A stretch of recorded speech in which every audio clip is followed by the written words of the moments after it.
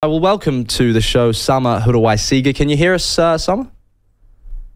Yes, I can. Hi, Ben. Can hear us. Not a problem. So before we get into it, I kind of want to go through chronologically what you said there. What is the Aotearoa Liberation League? I know you've been on before, but just to give listeners a kind of new idea of it, sort of what did it start off as and what's it kind of morphed into? Yeah, so first of all, to your comment about weeing on our political impartiality, we don't pretend to be impartial. We are very, very opinionated. We are very open about our opinions, such as being anti-capitalist, decolonial. These are things we're very open about. So if there are political parties that align with that, we will openly support them. And when Te Pāti Māori asked Pere to join in as a list MP, and they said, hey, we're going to put you low on the list, you probably won't make it in, but your support would be good, we agreed because we like their policies. So yeah, we don't pretend to be impartial. Were you guys angling for that with the sort of supporters and the following that you amassed, some sort of endorsement for a political party? No, and we're not really interested in being politicians ourselves because we think we can do more from the outside. However, Te Pāti Māori did present more progressive policies than we've seen before, and we wanted to show our support. And so this was a small way that we thought we could show our support, and that's why we agreed for Peter to go on. Okay, well, let's get into that sort of piece of commentary you did there, because I think that you are an interesting group, and as I say, you've grown in prominence and are sort of one of these commentary groups that have arose and are in some ways attempting attempting to influence people's perspectives during the election period. Now, you seem to be claiming in the start of that the result of this election is at least in part down to interference from New Zealand's wealthy. Does any part of you accept the possibility that actually Nationals' win could simply, come down to persisting poor governance from the Labour Party over the last 6 years in a country that, wants firmer economic management? Absolutely. there is no amount of money that wealthy people could have put in to their right-wing parties that would have helped them win the election if Labour wasn't terrible, you know what I mean? So Labour being terrible is first and foremost the reason that they lost. You will not find me disagreeing with that. Right. However, it is also undeniable that there was a deliberate effort by people who have a lot of money to influence the election. They haven't been secretive about that. This has been happening out in the open. Like I mentioned in another video, we have the richest person in this country, Graham Hart, worth $13 billion, which is approximately, and it's hard to narrow it down exactly, but approximately around what 30% of the population has. Or we can go into a more specific fact. Half of the population... Okay, but sorry, can I take you back to that issue with Graham Hart? What's that got to do with the sort of victory of the centre-right government? Yes, of course. So just to finish my point, about half of the population has around $24 billion. This one person alone has $13 billion, right? We have no limits on political donations in New Zealand. This is different to most other comparable countries. So this person, one individual, he donated around $700,000 to New Zealand First, National and ACT. Now me, I'm an individual just like him. I'm an opinionated person just like him. There's no way I could dream of having political influence to that level. So that difference in my ability to influence elections and his ability to influence elections, in my view, is grossly undemocratic. And you look at Max Rashbrook's report into political donations.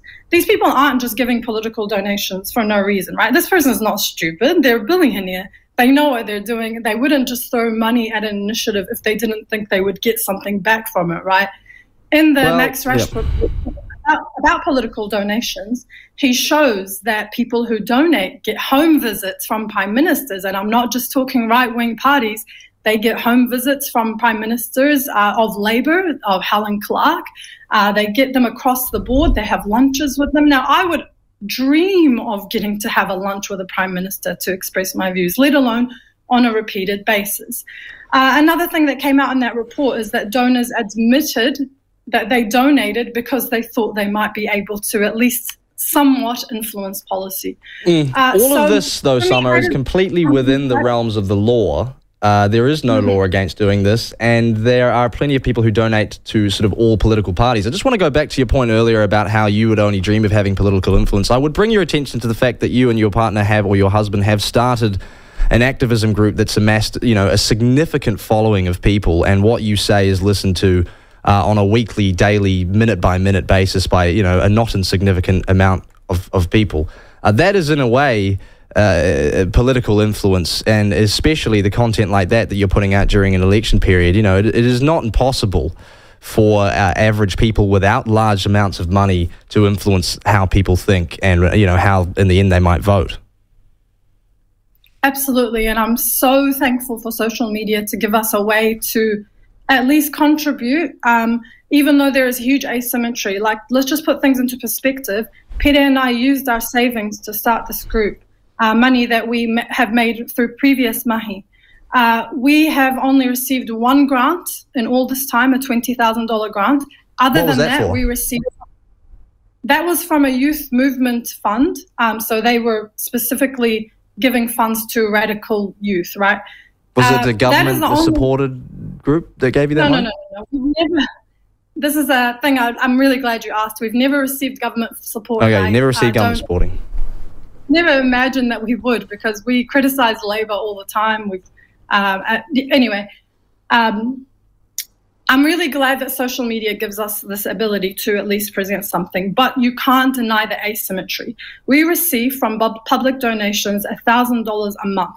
Now, you give me the $13 billion, and I can guarantee you that my voice and my partner's voice would go a lot further. So yes, we do get public views, and given the very little that we have, both in experience and in money, I think that that is a testament to how needed an independent political voice is in this country. And, you can look at the platform, for example. The platform is funded by a rich family, the Wright family, who actually does receive hundreds of millions of dollars from the government, and through various loopholes are able to transfer it between their companies and avoid paying tax on it. I'm not an expert in this space. In terms of the way, Samah, in terms of the way money can influence the setup of political systems and influence parties, you will be aware, of course, that the Māori Party is funded at least in part by money which is funneled through the Aotearoa Trust, being John Tamahiri's charity, and have been pinged actually for that. And actually, I'm not too sure, we must get back to them, whether or not that amount had been paid back in full, because that was in breach of... I think it was the Charities Commission rules around political donations. So I would push back on the idea that it's just what you refer to as rich right-wing parties that are doing that. I think, again, you have to look at the asymmetry. For example, let's look at the ACT Party. They made 4 times more than Labour, despite polling at around 8%, okay? So there is clearly something going on here that's not reflecting the groundswell, the actual wide public opinion, because the donations don't match the level of support. So Māori Party, what they received in political donations is pittance in comparison. It wasn't political donations, it was Tamahiri funneling the money through the charity to the party to sort of fund it. Yeah. Right. Which is actually worse, really, when you think about it, than somebody receiving political donations because they've got policy that matches up with how they feel. I completely disagree with that. If we have the richest person in this country funneling hundreds of thousands of dollars into right-wing parties versus someone it's actually their party, obviously they're going to back themselves in the support. But it doesn't matter if they back themselves. It's illegal. What he did was illegal. You can't. I don't know if it's illegal. It was illegal because they received correspondence from the Charities Commission saying you need to pay that back. But anyway, that's all right. I'll let you finish that point, and then I do want to move on. Yeah. I just want to finish my point. Go on. What the Māori Party made in total, I would really like you to actually bring up the figures when you talk about stuff like that. It was honestly pittance in comparison to what I don't have the figures in front of me. I should have grabbed them. But I remember them being in the tens of thousands versus millions, okay? So I think when you're comparing the asymmetry, it's really, really, really important because it shows that there is a difference in the level of support people get that isn't dependent on how many people support them, but rather who is supporting them. Okay, yep, I get you. Moving on to a little bit further through that video. Throughout the commentary in that clip, you refer to they a lot. They. Who is they in this context? Is it rich? I presume it's rich people. They have given this. They have done that. They have influenced this. Okay. I'm talking about a very small percentage of the population who hold hundreds of millions of dollars, if not billions, like in the case of Graham Hart.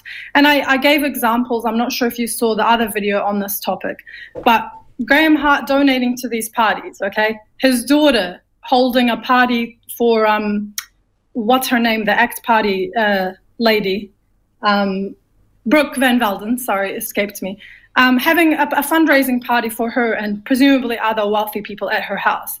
And then Graham Hart's daughter is also married to Kate Hawkesby's brother.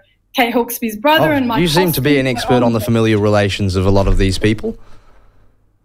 Oh, because I just think it's really perverse to have wealthy people influencing public opinion in a way. And that's what I want to get to. So that benefits them personally and not the majority. So that's who they are. They're wealthy people, which you are suggesting have, there's a kind of a cohort of those in New Zealand who are hyper-political and looking to influence politics. You go on to say they have put in Jenna Lynch on News Hub front and centre. What evidence do you have that, a rich cohort of wealthy, hyper-political New Zealanders have any say in who News Hub decide to promote to the position of political editor?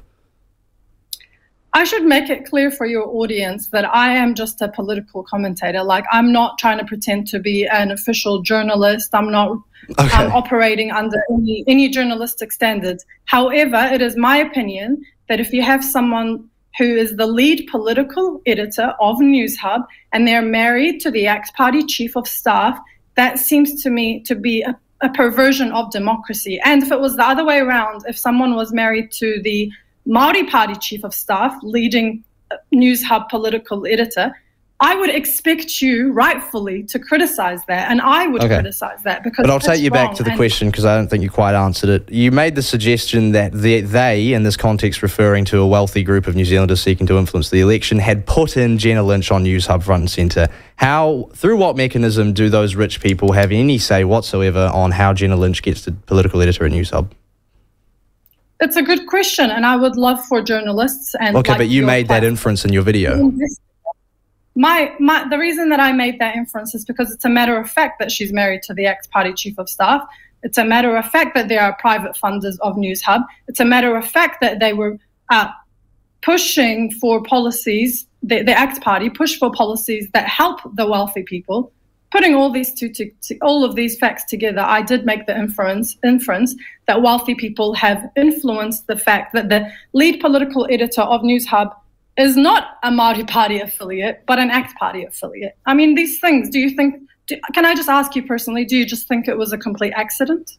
I think New Zealand is a small country, and those who are politically active are probably attracted to those who are politically active, as you were to your partner.